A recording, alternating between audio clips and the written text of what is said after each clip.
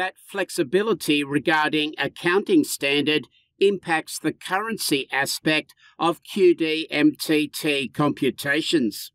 New commentary introduced by the July 2023 Administrative Guidance sets out 3 rules.